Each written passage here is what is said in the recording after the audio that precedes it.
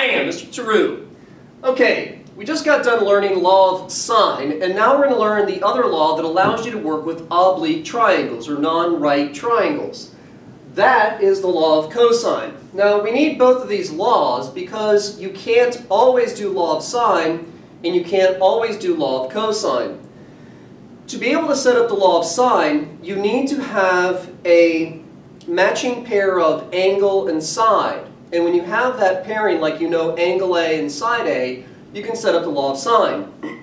However, if you don't have that, then hopefully the law of cosine will allow you to finish or solve that oblique triangle, finding the missing angles and sides, and possibly even area with a different formula. So we have law of cosine. We got a squared equals b squared plus c squared minus 2bc times cosine of a. And there's three formulas or three forms of this equation, but as you can see from the pattern, they all pretty much are the same. They're all exactly the same. The letters just move around. Whatever side you're setting the equation equal to, that's what corresponding angle you're going to use in the other side of the equation for the cosine function. And then everything else, the something squared plus something squared minus 2 times the same two somethings, that's just whatever's left. So if you're using sine B and angle B, then everywhere else in the equation you're talking about sides of A and C. So there's three forms, but really you can just memorize one of those formulas and you'll be just fine. When do you use these? You use these for non-right triangles, because if they are right triangles, why not just go back to Sakata? When given two sides and an included angle, that means that you're going to know two sides of the triangle and they're going to come together to form a particular angle. Or you're just given all three sides of the triangle. Now these are were both used in geometry when you were proving two triangles were either similar or congruent. So these are actually congruency theorems or similarity theorems, and that means that when you use law of cosine, if it fits the pattern of where you can use law of cosine, you're guaranteed that there's only one possible triangle. It's not that not arbitrary, but where you're doing law of sine and you have a possibility of having no answer, one answer, or two of them. To find an angle, you also want to use law of cosine to find an angle opposite the largest side, since it may be obtuse. Now, when you do inverse cosine with your calculator, which can only work with functions, it's going to give you an answer between 0 and pi, or 0 and 180 degrees. So, if the angle happens to be obtuse, like say 97 degrees, you're going to get that answer. But if you use or attempt to use law of sine to find the angle opposite the largest side, and that largest angle happened to be obtuse, the law of sine would not be able to give that to you. So if the largest angle was 97 degrees, which is 7 degrees away from 90, or it has a reference angle of 83 degrees, it's going to give you an answer of, instead of, I think I just said that wrong, instead of 97 degrees, law of sine would give you an answer of 83 degrees, because inverse sine cannot give you answers beyond, well, negative pi over 2 or negative 90 and positive 90. It can't go beyond quadrant 1 in the positive direction. So again, if that angle was 97 degrees and you try to do law of sine, you would actually get 83 degrees from your calculator, which would be incorrect. So when you want to find that largest angle, it's always suggested to use law of cosine to find that. In case it is obtuse, you'll get the correct answer from your calculator. So here we have a couple of measurements, and again, we're kind of just basically doing geometry. We're working with shapes, which means that, at least as far as I'm concerned, you should always have a picture. So I'm not going to worry about drawing this to scale. I just want a place where I can put my numbers down. So triangle ABC. So triangle or angle C is 49 degrees. Side B is 7 units long.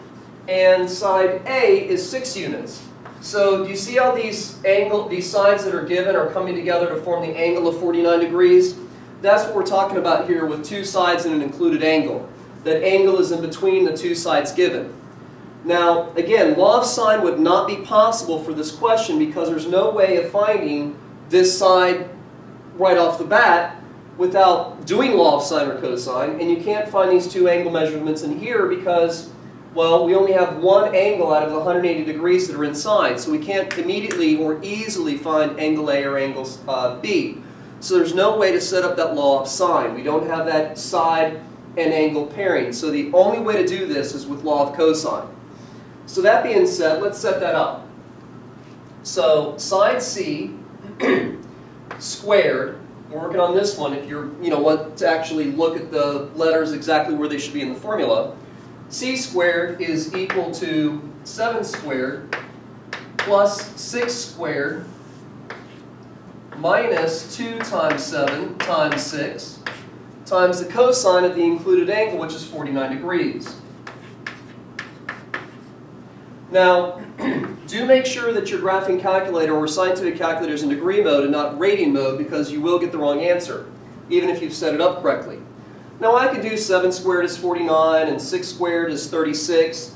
2 times 7 is 14, and 14 times 6 is 60, and 24 is, I believe, 84.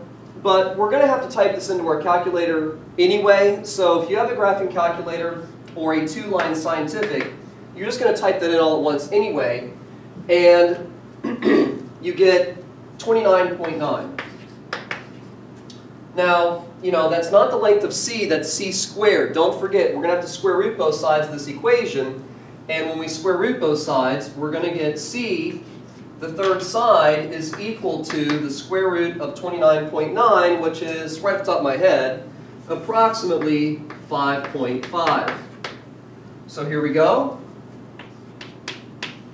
Now, we're going to find all the missing parts. So we need to find angle A and angle B. Now, just to review with you again, I'm going to do law of sine for one and law of cosine for the other. That's really not necessary, because once I find one of those two unknown angles, I can just subtract from 180 to find the third. But to review finding angle measures with sine and finding angle measures with cosine, I'm going to do both the long way. But I'm running out of room here, so let me get this stuff erased.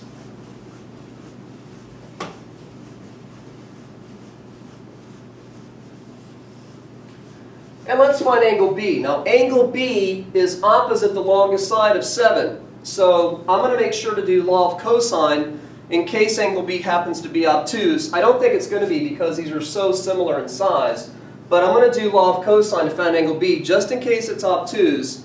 I don't want to get the wrong answer from my calculator trying to do law of sine. So we have, let's see here, 7 squared equals 5.5 squared plus 6 squared minus 2 times 5.5 times 6 times the cosine of the angle we're trying to find, which is angle B. I'm going to go ahead and move everything over step by step so you see what I'm doing, and then I'm just going to pull the answer, say, out of the calculator or off my tablet that I'm using to quicken up the pace here. And I'm also going to keep all this in exact form. So this 5.5 is not attached to anything. It's just a positive 5.5 squared. It's a positive 6 squared, so those are going to get moved over with subtraction. So it's going to be 7 squared minus 5.5 squared minus 6 squared. Now, the 2, the 5.5, and the 6, these are all attached to the cosine of B. This is all one term because they're all being multiplied together. So that's going to have to get divided away from the cosine of B. A lot of students will try and put all of these numerical values together, but if they do that, they're not following the order of operations, because you can't add and subtract before these are all touching, so you can't do all that before you multiply. So that's why I moved the 5.5 and the 6 squared over individually, and now we're going to divide everything by, or both sides of this equation, by 2, 5.5, and 6, all multiplied together. So negative 2 times 5.5 times 6 equals the cosine of B. Now, when you get this put into your calculator all at once or in pieces, it should come out to be 0.261 equals the cosine of B. Now, that cosine function has to get moved away from B. And what's the opposite of the cosine function? How do you undo the cosine function? You do the inverse cosine function. So B is equal to the inverse cosine of 0.261. Put that into your calculator, make sure it's in degree mode, and you're going to get 74.9 degrees. Okay, so angle B is 74.9. So this is our largest side, so this should be our largest angle. If it's not, we've made a mistake. Turned out to be acute, so we could have done law of sine, but again, we didn't necessarily know that ahead of time. Now, to find angle A, we can just simply subtract these two measurements from 180. And that's fine, especially when you're taking a test and it's timed and you don't want to run out of that time. But if 74.9 is incorrect, then I'm not going to know that, and it's going to carry over to my other answer. So I'm going to do law of sine, and just to review with you as well the other law. And then also, if they add up to roughly 180, you know, there might be some round-off error, then we've probably done all of our work correctly. So what would this look like? How do you find an angle measure, again, using law of sine? Well, you need a matching side and a corresponding angle. So we're going to have, let's see here, 7 over the sine of 74.9.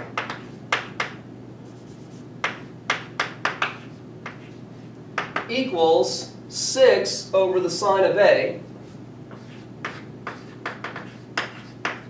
Our variable is in the denominator, and you can't solve for a variable when it's in the denominator, so I'm going to cross multiply this equation, or multiply both sides by the sine of A and both sides by the sine of 74.9 to cancel out that division.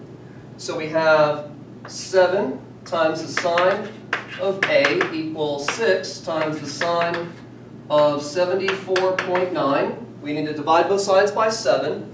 So we have the sine of A equals 6 times the sine of 74.9 degrees divided by 7.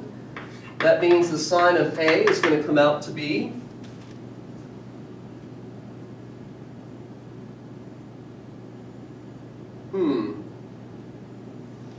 well, that's what happens when you do things off the top of your head. I picked a different number, so I'll be right back with the calculator. Okay, so get this thing turned on. Current document. All right, so I need 6 sine 74.9 divided by 7. Comes out to be 8.27. Actually, 8 if I round off. And then A is going to be equal to the inverse sine of that.